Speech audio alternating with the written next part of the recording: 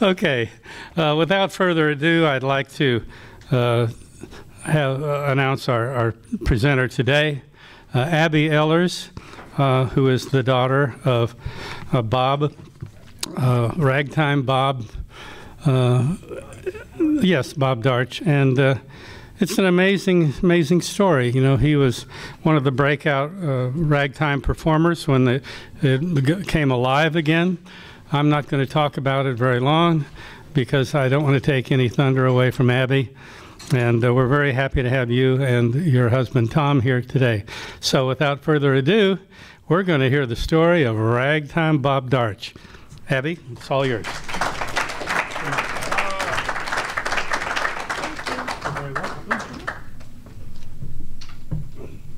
Hello. Is that tilted towards me? Okay. All right.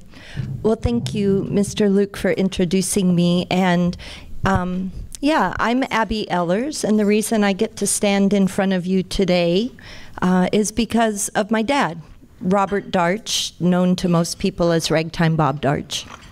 And I am the 8th child and the youngest child that we know of from my dad, and I'll just interject that to give you a little sense of my dad and my dad's character. So he lived 82 long years. He lived them fully, and it would be hard in 45 minutes for me to tell you the whole story of my dad. So I put together a little outline, and I am hopefully going to share a little bit about him that you might not learn if you Googled him, which if you Google him, you'll find out all sorts of interesting information. But I thought it might be interesting to you to learn a little bit about my dad as far as who he was, his character, etc.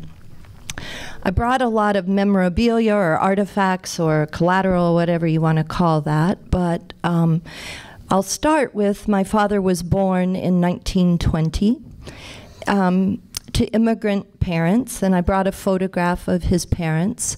And this is important. He was the only child of this couple, and so there was, this enters in a little bit because he had both the joy and the sadness of that. He, I think, felt lonely some of the time as a kid, and so he was constantly trying to make friends and get involved with people. But the flip side was he was a little bit spoiled as well because of being the only child. And one of the ways that he was spoiled was that he was offered the opportunity to have piano lessons. So if you think about 1920, and then you go forward about 10 years or so, you're landing right in the Great Depression. And my grandfather owned a grocery store, and many of the people who came to purchase groceries from my grandfather in downtown Detroit, which is where they lived, got in the arrears, as they say, and so my grandpa would trade them. He would barter. And one of the things for which he bartered was my father's piano lessons with a gentleman named Gene Turpin, who was the nephew of the ragtime great Tom Turpin. So my father had the opportunity to study with someone who was directly influenced or connected, if you will, to ragtime music. So my grandmother, Adolfina Hemberger, yes, she was German,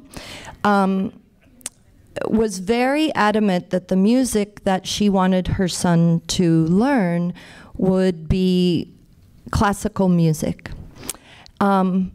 And that went well, and that is what my dad studied, as long as his mother, my grandmother, was out in the lobby listening. So he would play Bach or he would play something, and then the second they would hear the door close, it would all shift and the sheet music would come out, and they would play ragtime for about 40 minutes until they knew it was about time for Delphi to come back. And then my dad said they always went to Rachmaninoff because that was her favorite. And so he became quite proficient. He had a lot of time on his hands. And he also, because, again, of perhaps being an only child and a little bit spoiled, was able to, they had a piano in their home, and he practiced a lot. And I will say that my father's entire life, he practiced piano. He was a person who felt that if you have a skill, that you don't just rely on that skill, but you're constantly trying to develop it. And I will come back to that a little bit later. But as I mentioned, my dad, being an only child, he was a little bit lonely and always trying to join groups and be involved. And he had a great sense of humor, and I'm sure he was probably a handful as a student. So one of the things that he did was he joined the band. But as you can imagine, you can't march with a piano. So he also learned the trombone, the slide trombone. And this came to become important to him later on. If any of you ever saw my father perform, one of the things that he would often do is he would during the middle of a song. So he was an entertainer. He performed solo. He would play with a band, but his musical career was he was a solo pianist, ragtime piano player, and an entertainer.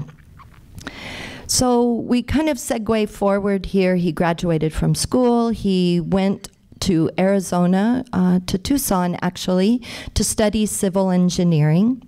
And he did not finish his degree there because he got waylaid by World War II.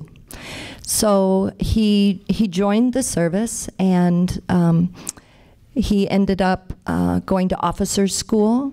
And then he was a paratrooper in World War II. He jumped into occupied France 3 days post-D-Day. And like many people of the greatest generation, he did not speak about that extensively. However, I have, and neglected to bring, but I have all of his pins. You would receive a pin for different jumps that you would make. And as an adult, I said to my dad on numerous occasions, you know, I've always thought it would be so cool to jump out of an airplane. And invariably he would respond to me, it'd probably be fun if people weren't shooting at you. So from that experience, he then spent some time in Japan, and he worked with the Japanese contractors who would be rebuilding that country, took a little segue through Hawaii, ended up in Alaska, and lived in Alaska for an extensive period of time, eventually returning to Michigan. And along the way, he married his high school sweetheart, Norma, and they had 7 children together. So that brings us up to about 1954 with my dad. So that's kind of a little snapshot. And I can fill in more information for you if there are questions afterwards. And I'm happy to visit with you about some of the photographs that I brought and things like that to talk about that part. So my dad had become a lifelong military man. He was in the service, I believe, from 42 to 54. He worked as a civil engineer with the Army on a road that, if you're familiar with Whittier, Alaska, there's a tunnel there. There's also a road that was put in to try and connect the Kenai Peninsula to Anchorage. So I don't know your familiarity with that area, but he was instrumental in working on that. But he had this muse that would never leave him alone, and that was he had fallen madly in love with ragtime music, piano in particular. He was a historian in addition to being an entertainer. And part of his interest was to seek out these gentlemen in particular. It was predominantly male composers, but not exclusively, to seek out these gentlemen while they were still alive. And he was very disappointed that what he considered to be the first true American music was falling by the wayside. And he had this muse, and he began what his family affectionately call the Ragtime Trail. So involved in the Ragtime Trail, which began in 1954, meant separating from his first family. And there's a lot of things that could be said or thought about that, and again, I'm happy to visit with you about that. My siblings and I probably would present somewhat different stories about the experience of our father, and I'll leave it at that. So the Ragtime Trail began in Juneau, Alaska. So my father had left Alaska. The big project at Whittier had come to a close. He and Norma and the 7 children were working diligently to start a resort, a lake resort at Cabogan Lake, which is in northern Michigan. He was about 30 years ahead of his time, which quite often was the case with my dad. So this building of all these cabins and setting up this beautiful lake resort with a restaurant and a place where people could come and hear great music and such failed. People at that point were still not quite doing the tourism thing in the way that we do in this day and age. Now there's a very successful business there, which started in about the year 2000. So, you know, he was just ahead of his time. So he left, depending upon which story you go with, to utilize his other skill that he had, because he felt as if he had come to the end of the road with his military service. Things were slowing down at that point. And he went to Juneau, Alaska, and began to play at the Red Dog Saloon. He said, "I'll play for tips to begin." And they kept him on for months and months and months. And it drew in so many people that they eventually put him on salary. And he said where he started out with a bucket, like I saw a bucket going around, he said the bucket would have to be emptied partway through while he was performing. People were just mad for this music. It's infectious, it's delightful, it's lively, it's a little bawdy, if you will, and I think it fit quite well with the kind of Alaskan mindset. So he said he used to meet the ships when they would come in, and he would ask everyone, "Does anyone have connections in Las Vegas?" And finally, he met someone, Clyde Rowan, who happened to be, I don't know, perhaps some of you might have met Clyde Rowan. I see a head shaking, from Hartsville, Missouri. Wonderful man, not a musician, but he had some contacts in Las Vegas, and he gave those to my father, who left Alaska. He was a bit of a snowbird. He used to say, "Go north in the summer and go south in the winter, Abbe." And we did a bit of that, but he made his way to Las Vegas, and he played there somewhere, and I didn't dig deeply enough. I have a photograph of my dad's name on one of those old Las Vegas Strip huge signs at the Sands is where he played. And I have that like a little snapshot. If you are the daughter of Ragtime Bob Darch, you have boxes and boxes and boxes and boxes of photographs. And if he made one photograph and it turned out great, he would go and have about 27 of them printed, and he would mail them to all of his best friends. So there's lots of photos out there. He then made his way from Las Vegas. He played there for quite some time, and he went to the Reno, Nevada area and happened to go through Carson City, where he met a very lovely young woman and convinced her that nothing would be better than to join him on the Ragtime Trail. And that's my mom. So that's where I join into this story of my dad. There were 18 years difference in their age. So my dad was 36, my mom was 18, and he swooped into town in a Lincoln convertible and swept her right off of her feet. She decided that no, she didn't want the full ride scholarship to the university. She would much rather just hop in that car and go off into life. And, you know, that's what 18-year-olds do, and I am willing to bet, if you ask my mom, that she might have had quite a few times that she thought, I probably shouldn't have done that. But do that she did. So they began the life of an itinerant ragtime musician, which I want to come back to because that's how most ragtime musicians lived their lives.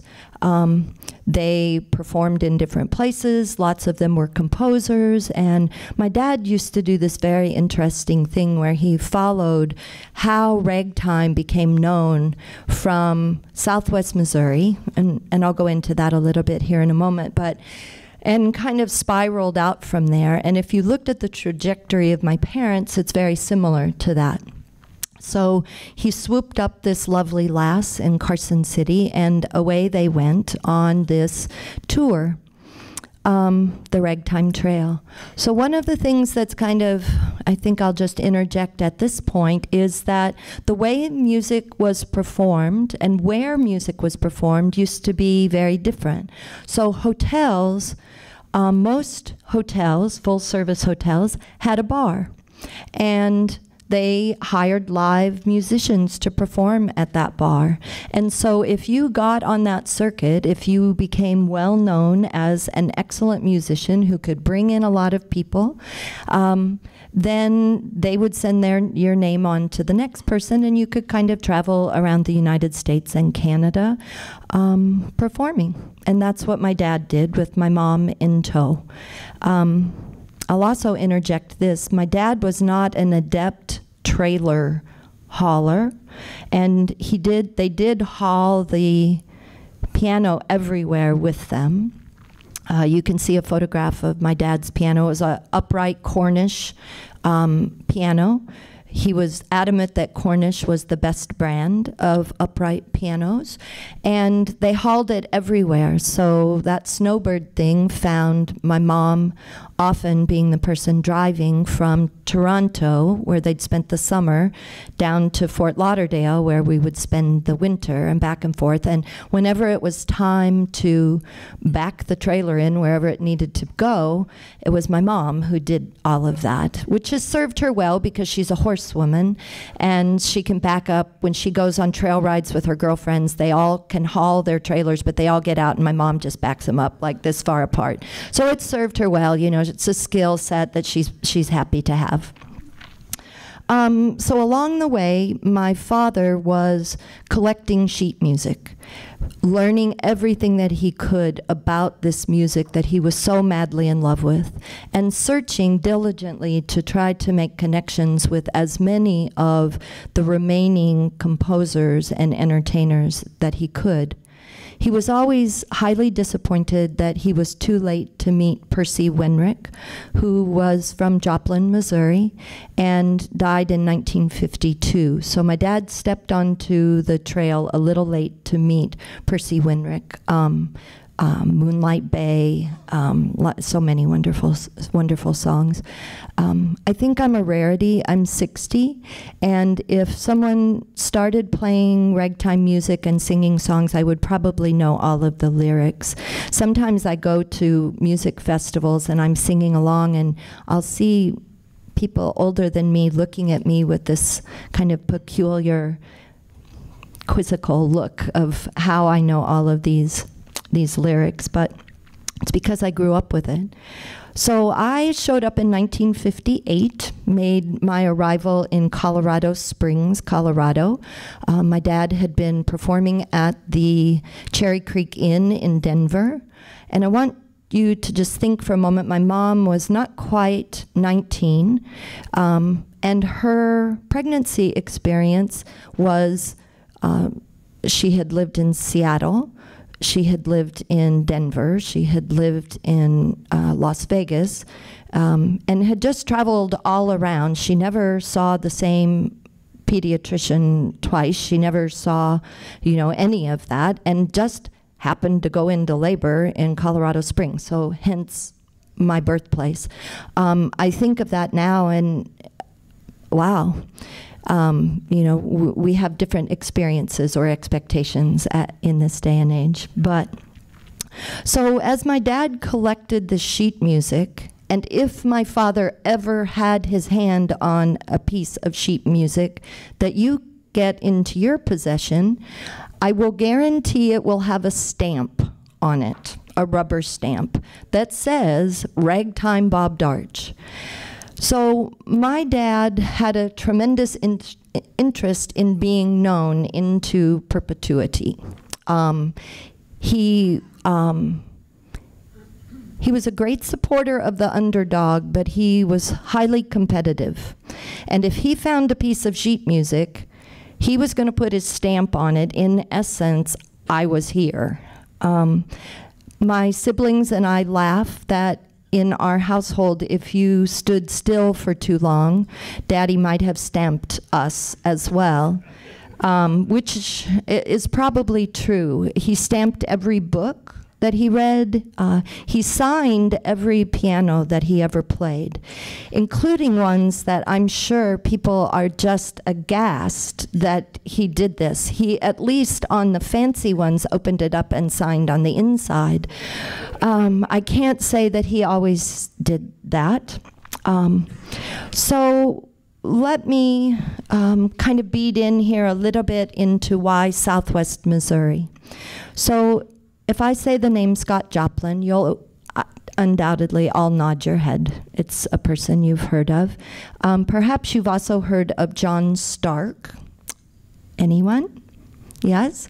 Who was the music producer and publisher of all of the rags. So if you go to Sedalia, Missouri, that is where John Stark's first office was. And Scott Joplin made his way up to Sedalia because John Stark was known for being an individual who liked this type of music and wanted to promote this type of music.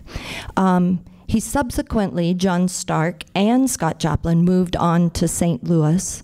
But if you go back into the John Stark history, you will find that the majority of the ragtime composers went through that publishing house for their sheet music to be spread.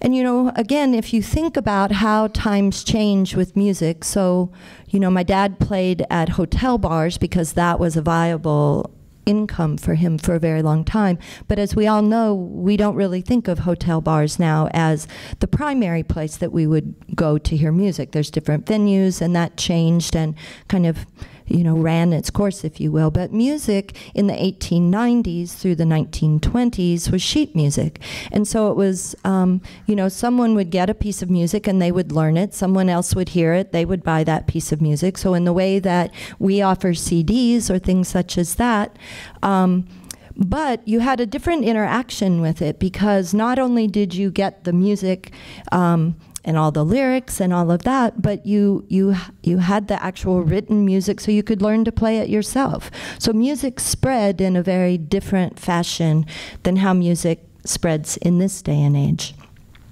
So if you think of Percy Wenrick, and if you think of James Scott, another one of the unrecognized but really gifted musicians, ragtime composers. You think of Scott Joplin, and then you have John Stark, and then you start adding in things like the St. Louis fair, the Chicago Fair, so 1896, 1906, and people are hearing this music. Scott Joplin wrote The Cascades, one of the most beautiful rags that you will ever hear, and he wrote it in honor of, at the World's Fair in St. Louis, in front of what is now the Art Museum, was a beautiful waterfall cascade that had been built for the World's Fair. And Scott Joplin wrote this song. It's a tremendous song. I encourage you to search out that piece of music. So Southwest Missouri for that reason. But in addition to that, my father was also a Civil War buff, and could tell you pretty much every battle. He had, as I mentioned, gone to officers' school. He had studied Civil War history extensively, and so he came to this area. He played at Mickey Mantle's Holiday Inn, which is kind of an odd thing because it's the only time that Holiday Inn allowed somebody else's name, the owner, to go on it in that way. There's photographs where it says Mickey Mantle's Holiday Inn, and then real quickly they were like, that's not a good idea. And so that, to my knowledge, is the only one that ended up that way. He also played at the Glass Hat downtown Joplin, which sadly was torn down. I do want to challenge you. I want to say that I believe I'm the only person in this room that was babysat by Mickey Mantle. Can anyone match that? Oh, Chris says he can. Well, no, I ran around with his son. There you go. Well, I did too, only I was just a little thing playing in the swimming pool. And when my parents went to look at this home that they eventually purchased, I was left with Mickey Mantle and his sons, and he was my babysitter for that day. So I only know this because somebody told me. I wasn't old enough to remember it. So, but that's there's my claim to fame. Anyway, so we have the birth of ragtime. We have it happening in Southwest Missouri. We had the Civil War, and we have a home built in 1840 that is known as the Ritchie Mansion. It's on the National Historic Site, and my parents, luckily my mom also shared my dad's interest in the Civil War, and actually continues to this day to attend a once-a-month Civil War roundtable in Kansas City, Missouri. She's very knowledgeable about the Civil War and such. So they purchased this home, a beautiful brick home in the town of Newtonia, Missouri. And it was built by Matthew Ritchie. Actually, let's be clear. It was built by slaves who were owned by Matthew Ritchie. He was a Union officer, and he owned all of the land for 50 miles around there. It's beautiful there, by the way. Anyway, my parents bought this. There was a huge hole in the wall. I'll show you. And as a child growing up, I would find mini balls, like cannonballs and bullets and Civil War belt buckles. So I teach cooking. I teach in the hospitality department at Missouri State. And before they turned me loose with food, I made a mean mud pie. So that's where I would find these things. I was constantly digging and trying to cook out in the yard. So I would say, hey, Mom, look at this. Anyway, so my dad would, he was performing in Joplin. They bought this house. They started fixing it up. And he had a good gig going. You know, we were still going back and forth doing the snowbird thing. And I want to just say that I've spoken to people who saw my dad perform at this time, and more than one of them have told me that he had over 1,500 songs committed to memory, that someone could just call that song out. He could either play it and or sing, and really most of the verses. It was quite remarkable. He had such a sharp mind, a remarkable mind, and such a love, again, for this. Yeah, so that kind of gives us that chunk, right? So now I just want to talk a little bit about his efforts to keep ragtime music alive. So I mentioned that he searched out these people, and probably his, the thing he's most well known for is that he went specifically and found Abbe Blake. And Abbe Blake was living in Brooklyn, New York City. And my dad found his address and just went by to visit with him. And Abbe had been highly neglected by this point. His musical career was thought to be at an end, but my dad believed otherwise and brought him out. The first place that he took him was to Toronto to perform, and he was, of course, highly received. Does anyone here play piano? Yeah, Abbe Blake's hands, he could reach 13 notes. Yeah, he had these giant, beautiful, beautiful hands. I had the honor of getting to know Abbe as a young girl. He called me his au fait niece.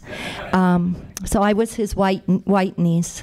My father also met and brought out of retirement Charlie Thompson and Joe Jordan as well. He was also very good friends with Joseph Lamb. In my opinion, probably the finest ragtime composer. You might write that one down. His music is so beautiful. It's so beautiful, Joseph Lamb. Anyway, over here, and maybe, Tom, do you mind grabbing that album cover? So my dad put together Golden Reunion in Ragtime. And I just want to tell you a tiny bit, a little story about this. This was, thank you, you can send it around if you want. The one I played on KSMN. Oh, great, thank you, Kenny. So think about the South in the early 1960s. Think about being black men brought into that environment. So there was this wonderful recording studio. My dad had done Gold Rush Days, which is another album cover I have over there. Had gotten to know the oh dear, I'm drawing a blank. What do you call the people who record the engineer? Thank you so much. Anyway, so he knew that he wanted these gentlemen to come together. But because my dad was a bit of a trickster and really had a love for kind of fun and making things happen, he invited each of these three men without telling the other one that they were being invited.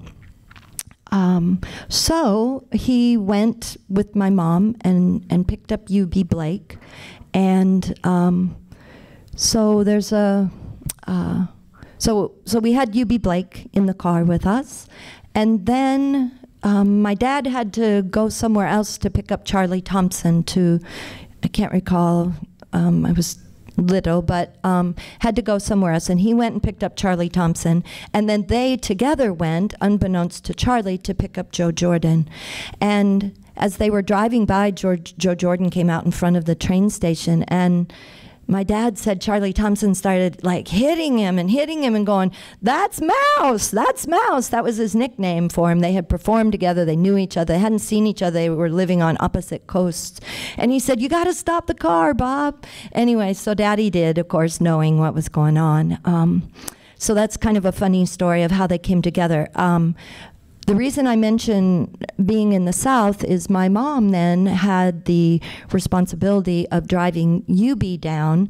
Unbeknownst to him, he thought he was going to the recording studio, and indeed we were, but he didn't know that his two compadres were going to be there. So he was this gentle, wonderful man, and I was sitting in his lap. And my mother was driving the automobile. So here we are, early 1960s, white woman driving a nice car, black man, little girl sitting on the black man's lap. And the next thing we knew, people were shouting at us and throwing things at us, and it was quite terrifying. And Abbe, who I knew so well, of course, when I became frightened, what did I do but wrap my arms more tightly around him? And finally he said, Abbe, you have to sit here, because the more I hugged him, the more riled up people were getting. So that's a sad little story about this, but I think it's important because my dad stepped across those boundaries and really was like, if that's your problem, that apparently is your problem. But it was not his problem. He thought nothing of us going into the neighborhoods where these men lived. We went to their homes, and that was kind of unheard of, really, at that time. It's a sad, sad part of our story, but I'm proud of my dad for that, for crossing what could have been considered racial boundaries there, if you will. So he brought these men together. It's a great recording, and thank you, Kenny, for promoting that from time to time on your show. In addition, though, he was not only interested in bringing about the kind of revival of these men, but he also was very interested in developing protégés, which he did, many of them. There are a lot of people who are out there still performing in a variety of ways, and they would attribute their career to the fact, not that my dad taught them how to play piano, because, as I mentioned, he has 8 children that we are aware of. He did not teach any of us how to play piano, but he did teach these young men and young women. He took a lot of young women under his wing as well, and he taught them the ropes of being on the road, how to do contracts, how to fight for contracts, how to be a musician and be able to earn a living as a musician. And he was adamant about that. Another thing is he started ragtime festivals all around the United States and Canada. So perhaps you're familiar with the Sedalia Ragtime Festival. That one goes on. The Great Lakes Festival. There are festivals that happen in on the Thousand Islands, so in northern New York. There's one in Toronto that still goes on, the Ragtime Jazz Time Festival. And he was instrumental in each and every one of these. He would come if he could find a group of community leaders who were willing to jump in and do the work, he was right there with them making it happen. He would invite the people that needed to come. He would say, this would be a great idea. This is how long they should play. Let's do this. No, don't put this person after that person. You know, you want to create some balance, and he was really gifted in that. So yes, he found the old people, he developed the young people, he created these festivals. He had a burning desire to keep this music alive.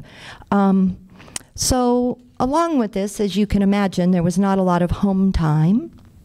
And so eventually my parents divorced, and my dad went off to Europe after they divorced. I think he was quite shocked, he was really intelligent, but he missed some important parts there. The fact that he was shocked. Anyway, he hadn't been home in like 6 months, and then anyway, that was my phone, how rude. Anyway, off to Europe he goes, because he had met a lot of people from Europe, and he had gone on one tour, and he had a friend in Copenhagen who said, come on over. He worked in the music industry, come on over. So I went for a period of 4 years where I did not see my dad, because he stayed in Europe the whole time. He was predominantly in the Scandinavian countries. He made his way then he spent a little time in Germany with his family, his mom's family, side of the family. And he went then to England and eventually met Colm O'Brien, a good Irish lad from Ireland, who he went and spent time with. And one of the antics, and I have some clippings of this, in 1981, my dad arranged with the Guinness Company to have a helicopter airlifted to the top of Blarney Castle, where he performed, to our knowledge, the only ragtime performance on top of an ancient castle that has ever occurred in Ireland. So there's some photographs there that I can look at with you.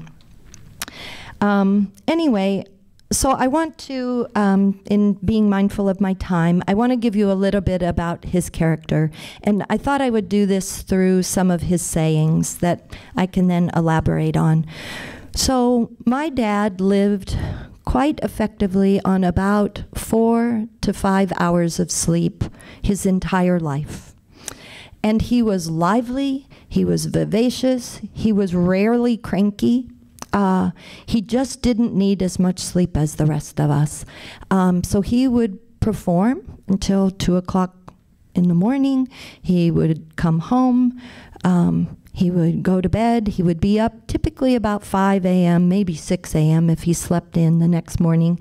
And what I awoke to most mornings was, "Hey kid, let's move that toe," which meant, get up, let's go do something. There's got to be something to do here. So I spent a lot of my youth, because my mom and I stayed behind in the mansion house, and we would go every Christmas and every holiday that we could. We would go wherever he was, because he was always somewhere a lot more interesting than Newtonia, Missouri, I can assure you. Anyway, that's how he learned a new city. Is he would get up and we would just walk, and then whatever we would find. It took me a while to realize he was looking for bars, but so that brings me to my next sayings. So one of my dad's favorite sayings, he liked bourbon. I think that's fair. He liked bourbon, and he would rattle the ice cubes and he'd say, "A little toddy for the body." And when it was about time to leave, whether we were visiting someone or he was at a bar or something, he would say, "Just one more final. And then he would say, "And now the last final." So as a kid, this was kind of boring. I'm going to be really honest. So, but it went with the music. It went with the times. You know, he was performing in bars. I also will say that at that point, 75% of Americans smoked cigarettes, and my dad never did. But that's the environment that he worked in. He would go on the stage at 9 o'clock. This is one of his vests. He wore a skimmer. You can see that over there.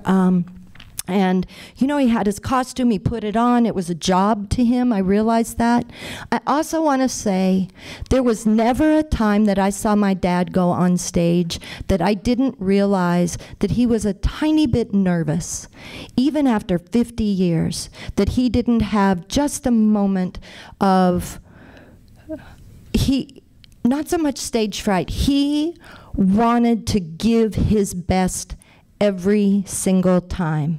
And he worked hard at that. As I mentioned, he practiced piano every single day. Growing up, I can attest to the man playing piano at some point throughout the day, 2 to 3 hours minimum, always. He would not miss. And if he was somewhere where there wasn't a piano, he found a music store, and he would go in and he would play.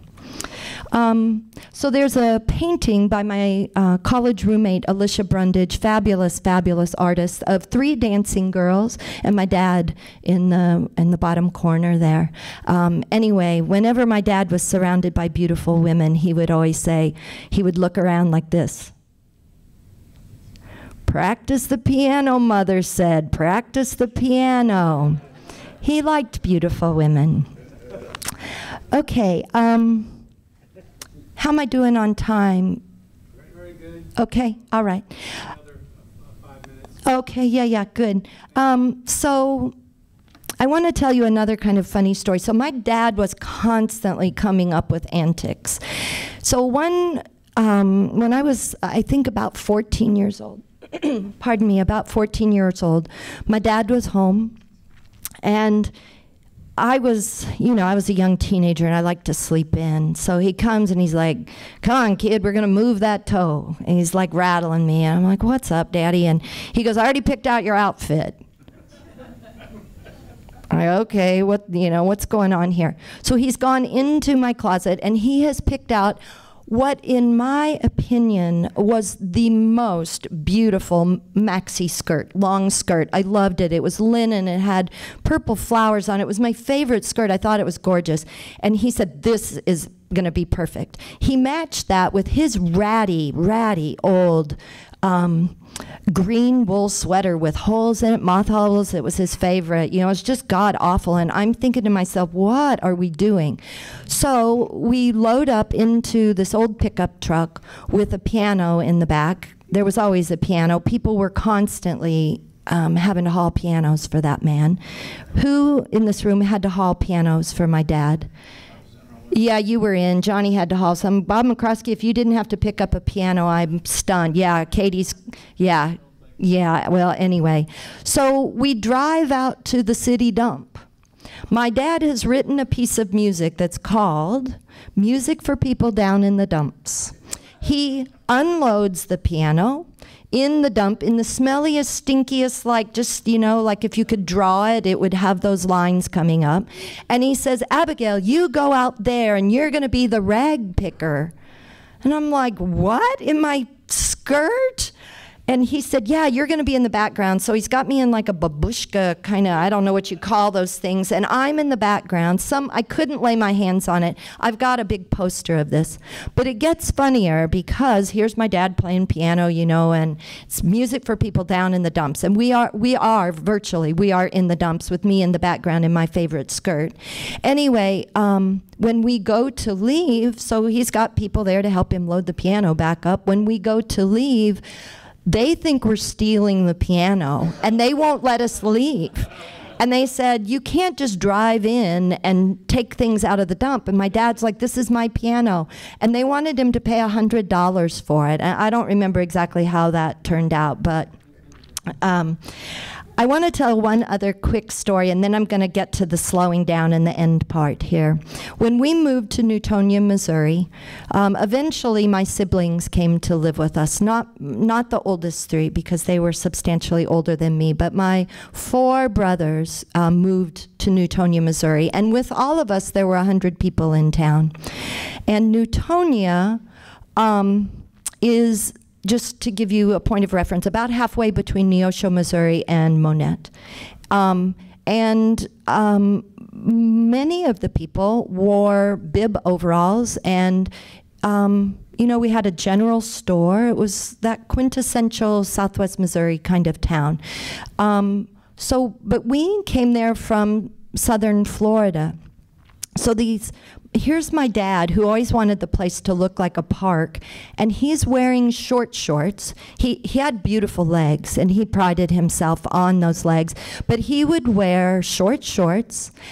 He would take off his shirt, and he would put a flamethrower tank on his back because we had brick sidewalks and he wanted no weeds in them. So he would fire up this propane tank, and he would be out there with a toddy for the body, wearing boat shoes, and mowing the lawn and sweating profusely. He'd mow the lawn in the middle of the day because he wanted to get a tan. And people would drive back and forth just gaping at my dad. I think he might have liked that attention. So I think, yeah. Okay, so I want to move to kind of the end of his life. So he, as we all will, and perhaps already are, he began to slow down. And for his 80th birthday, the Tom Turpin Festival was dedicated in honor of my father for his 80th birthday in Savannah, Georgia. And most of his children made it. So many of his friends made it, and it was just a delightful experience. He was recognized by his peers. He had his family there. It was really a very beautiful and meaningful time. He then went from there. He went up to Alaska to visit his beloved Alaska, and when he came home, I noticed that the spunk was out of my dad. He came back from Alaska and he slept. He stayed at our home, and it seemed like he slept for 3 or 4 days. He didn't get up and do his 3 or 5 mile walk, which he did religiously. And I knew something was wrong, and he came to me and he said, "I found this thing on my throat." And I said, we're going to the doctor. Took him to the doctor, and he was diagnosed with throat cancer, which is eventually what killed him. What he died from. I say killed him because, remember I said that about 75% of people smoking, his oncologist said to me, "Your father is a textbook example of secondhand smoke." He said the way that it presents itself, and so, his lifestyle. But what he was exceedingly proud of was that when they ran liver tests, they said, "You have a liver of a 30-year-old. And you can't imagine, how happy that made him. He told everybody that because he had been hitting the booze hard for a long, long time. So my dad's final public appearance, we have a framed poster of that, was right here in Springfield. He wrote a song that is entitled C Street Rag.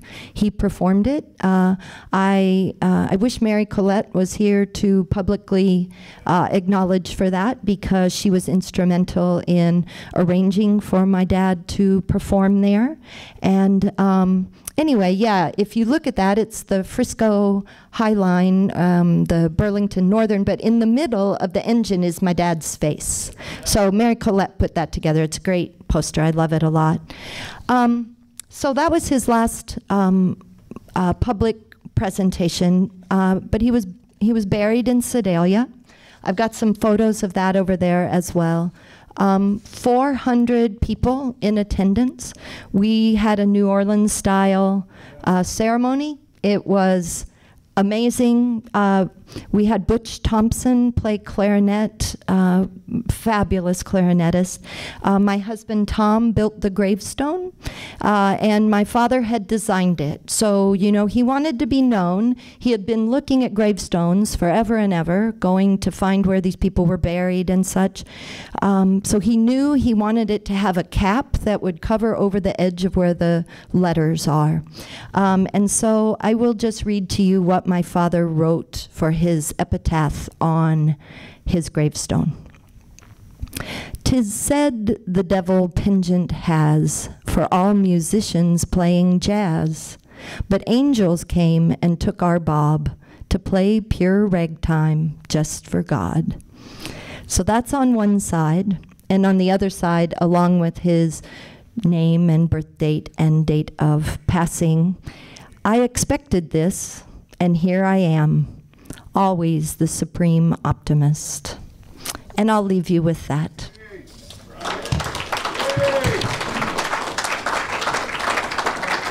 Sure. If anyone has questions, I'm so happy. Yeah, how are you? Good. Was he ever a mentor or an idol of Gary Ellison? Yes, absolutely. Gary Ellison is one of the people who was a protege of my dad. And I neglected to mention that another thing that brought my dad here was the Ozark Jubilee. So he performed in 1960 on the Ozark Jubilee. Yes, ma'am. Yeah. Did he happen to know Mimi Blah? He did. As a matter of fact, Mimi Blay is one of the individuals. The first time she performed at a ragtime festival was in Upper State New York. My dad was the person who brought her down, and I got to watch her very first ragtime performance. We met her in San Luis Obispo, California. She was there visiting a friend of ours, and then she put on a personal concert. She's a brilliant pianist, classically trained. But Mimi Blay, if you asked her about my father, she would say, the reason I'm on the ragtime trail, which that's his idea, is that it just keeps going. But yeah, he arranged for her to come and play at the St. Lawrence Festival. Kenny? I'm looking around and see if anyone else made it to the Sedalia funeral services for Bob. I was there, and it was a colossal ceremony. As she said, over 400 people attended, and there were 3 or 4 things Bob insisted were present. A quart of bourbon. Old Crow. Yes, Old Crow, which my family sold for years. Only the finest. A set of playing dice, a deck of cards, and all the friends you could gather. We played his music, and in his coffin we put the sheet music and what was left of the whiskey and the dice and the playing cards. This is true, yeah. Yeah, first time I ever heard of Bob Darch was years before I moved to Missouri. In New York, I knew a woman whose grandfather had an old-time music store, and he had a huge collection of sheet music, and he had a whole portfolio of ragtime that was stamped, ragtime Bob Darch. Oh, yeah. I never heard of it. Yeah. And incidentally, my father was born in 1920 in Detroit to an immigrant German mother. Interesting. You know, my dad recalls his mother because there was such an anti-German sentiment at that time, which is funny how far we come and we go full circle with how we, you know, don't like certain people and we don't want you here. But as a young boy, he remembers people saying very unkind things to his German mom, and I think that impacted some things for my dad. Yeah. At one point, I managed a bookstore for Carol Ebright on. Yeah. And your dad would come in occasionally looking for books or sheet music. Mm-hmm. And one day I asked him just some casual question about stride piano. Mm.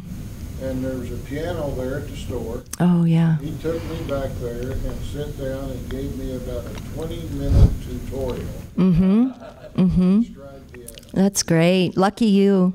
Some of my fondest memories of performing are when my dad was ill. He lived with my husband Tom and I, and as I said, he always practiced piano, and so I would be in preparing meals, and he would, you know, he loved nothing more than just getting to start. You know, he would just start on a tune, and that would lead to another one, and you know, I loved him as a performer, but you know, those are probably my most precious memories as far as him playing piano. So, yeah. Any other questions? I have lots of stories, so if anyone wants to, you know, ask me things afterwards, that's fine. But I thank you, and I'm excited to have been invited. I'm appreciative.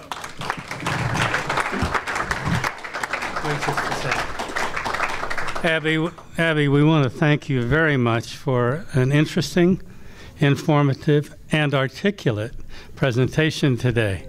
You know, when I was listening to this story, I realized you really have a marvelous story here that has all the requisites for a movie.